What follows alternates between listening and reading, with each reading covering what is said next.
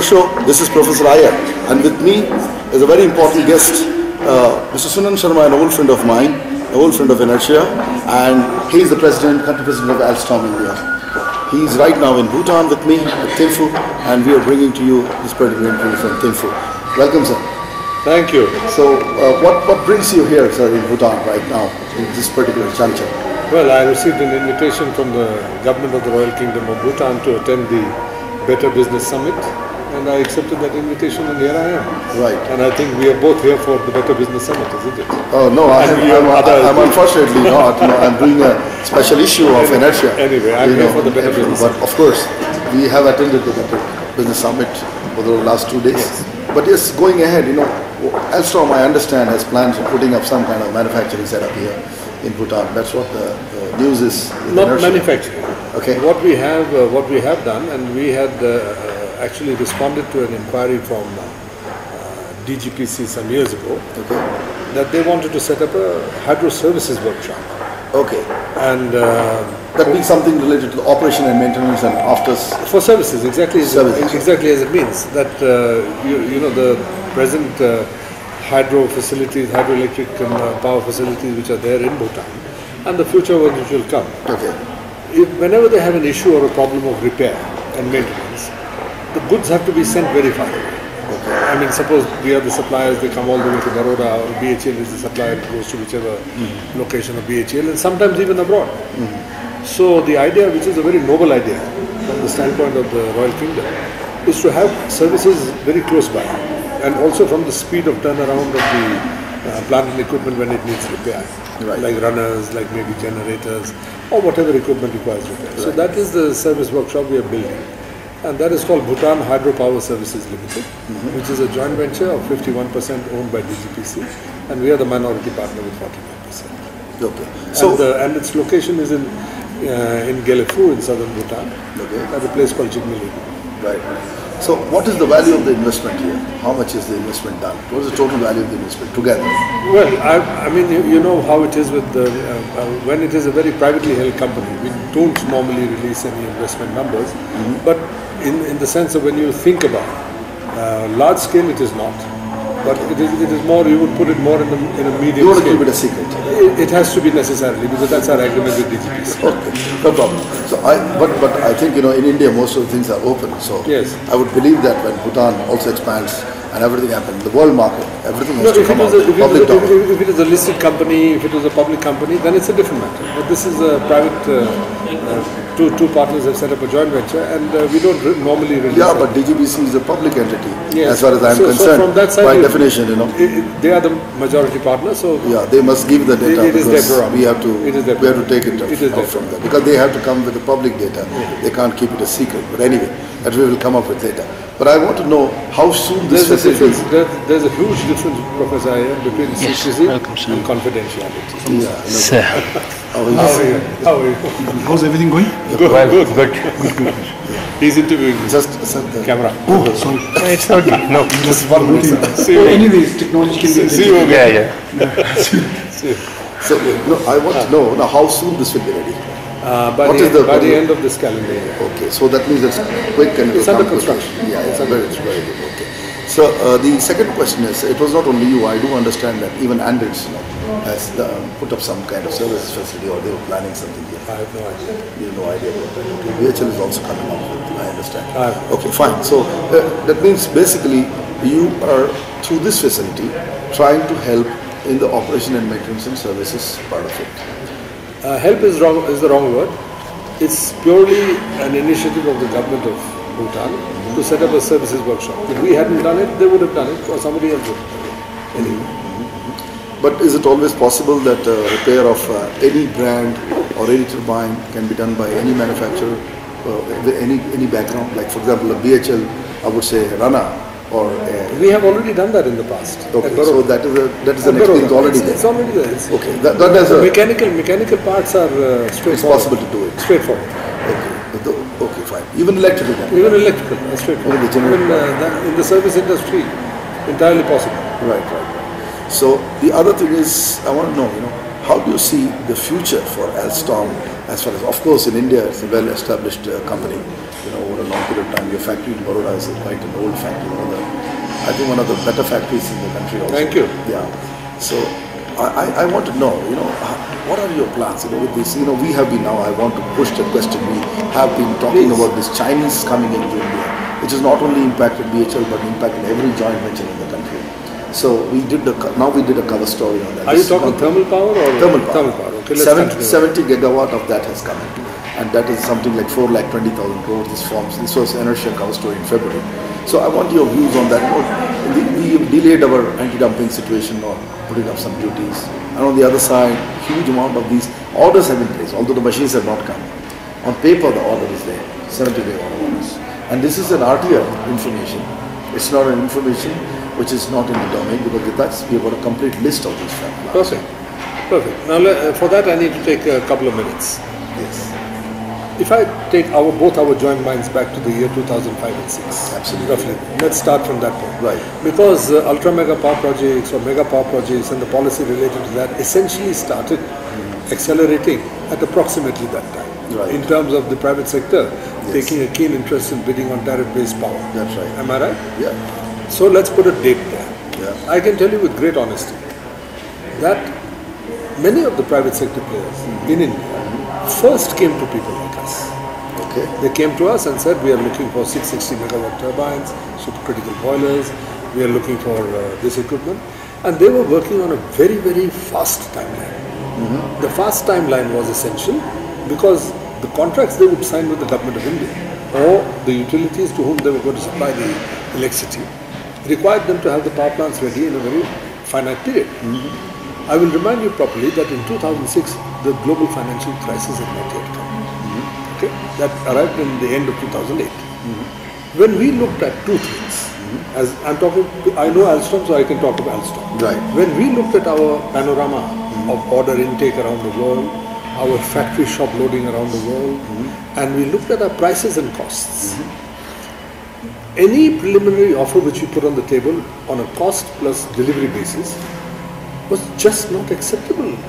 We were either too expensive or we would take too much time. I remember one particular instance, I won't name the customer, but the customer called even me directly to say, but Sunand, we trust you. You are a great company and you are here in India and you have a service facility. Don't forget, we have a huge thermal service facility in India, which is servicing the entire industry. So I said, let me check, and believe it or not, for 4 times 800 megawatt at that moment, request made to me. When I checked, the earliest delivery period we could have quoted was 2013. 7 years. How could a private sector person wait so long? So partially what I'm putting the blame squarely is even on people like us for not having been alert to the speed with which the movement would happen. Number one. So you understand? After 2008 and the global crisis and the decline of the market in the USA and the decline of the market in Europe, the position changed. Suddenly there were order cancellations, there was more capacity than we had anticipated. And if somebody had come to me in 2008 later or 2009, my offering would have changed completely. So that is one logical reason. I'm very clear. But I want to interject a little bit. No, before that. Because we just interjected. I'll make a second point. I'll make a second point and then you interject. Then you'll understand. We also have a great problem with the whole philosophical problem of tariff-based bidding based on power tariffs.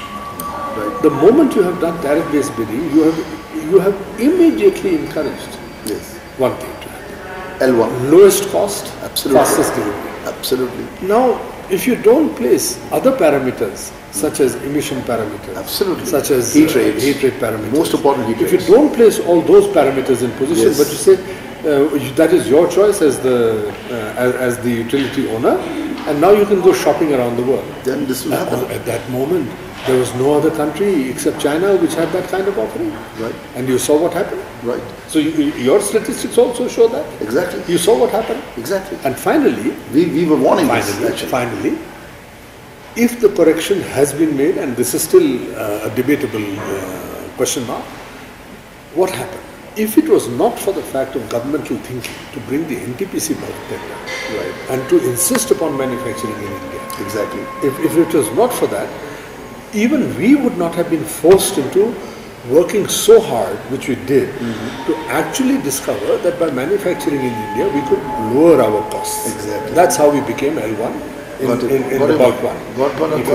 That's all I want to say. So now, on that, I want to further, talk to you. 2008, you gave the timeline, but I will tell you that our discovery in this entire, the RTI information that we have from the Ministry of Power and CEA, in fact, that has come via the CEA, is that 80% of the orders have been placed post 2008. Of the total 70 gigawatts. All right. That also may be, I mean, since I'm not privy to that report, but what I would... I'm privy to that. But I will react to that. Even in 2008, I'll tell you, our full awakening, if you really ask me the question, and let me say it correctly, is financially at 10, 11 onwards. Okay, I can push. Okay, I'm only talking about Alstom. I'm only talking about. But that was not the case with BHEL. That's a different. That was not the case with BGR. That's a different matter. That was not the case with BGR. That's a different. That was also not the case with L&T at all, because we are aware about what we are doing now with L&T. So with L&T, I would say L&T is a very sound party with the Mitsubishi joint venture. So you can't say that L&T was not capable of. No, that is for the chairman of L&T to tell you. He must have already spoken to you. We already talked to them. Yes. So according to us, their side of the story, according to us, this entire 70 gigawatt, I would say about 60 gigawatt easily. Broadly speaking, we have as industry, as Confederation of Indian Industry, as power sector industry, put it on record strongly with the government that if you have gone ahead and encouraged so much manufacturing to come to India, it becomes the government's job to be protective of indigenous manufacturing first rather than allowing import. But there is a certain hazard in that. The hazard which I think on a broader scale in that is that many of the manufacturers may still initially do a combination of local manufacture plus some import. So if you place a blanket, how it is done. Maybe you can put up, like for example, you can say 60% of the things should be done in the country. That is you can bring a benchmark. That's a matter of dialogue. And then the second thing, we have not agreed with Elman. I believe, I believe there is a report which is there by CEA. But that's too late. It's after ENERTIA report. That was after ENERTIA report. I've seen that. We have a front page cover story much before that of this whole thing. They came up only later. It was only parcels and bits and pieces of what we did as ENERTIA. I do not know whether you had the ENERTIA report, because we made it public and we wrote to the Prime Minister also. In fact. The second issue that I'm wanting to talk about in this is, why L1? Why can't you have a price discovery like you do? Suppose X number of turbines are made by, let's say, Alstom, fully agree. L&T, and then call everybody.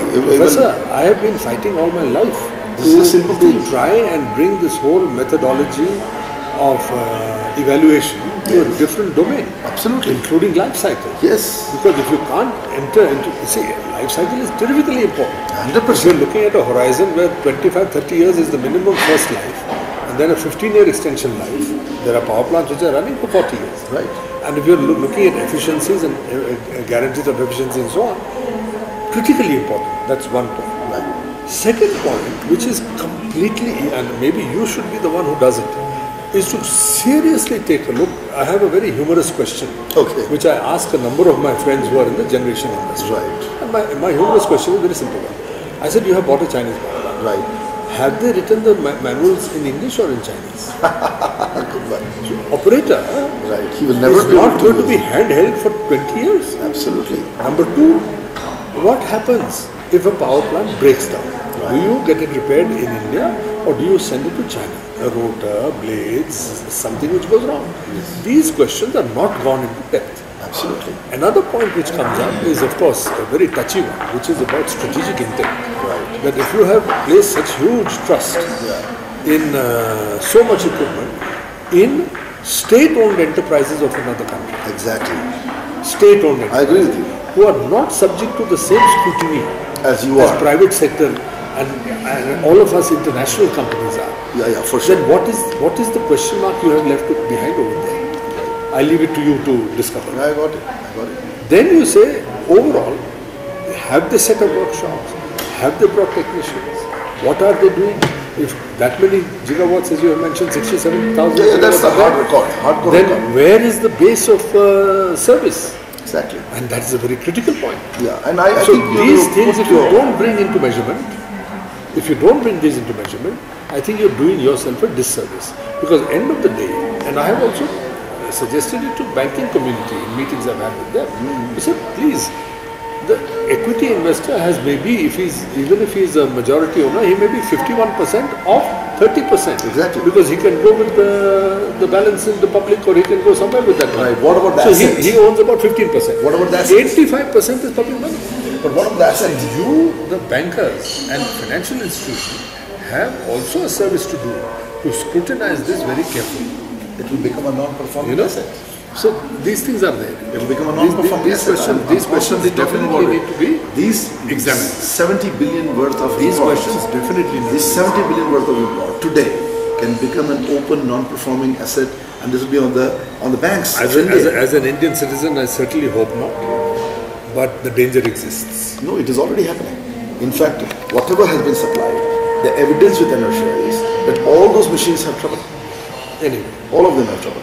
All of them. The boilers are not functioning in most cases. And then you're calling a BHL to repair it. You have a much higher privilege than I have. I'm not allowed to look at my competitors. Don't worry.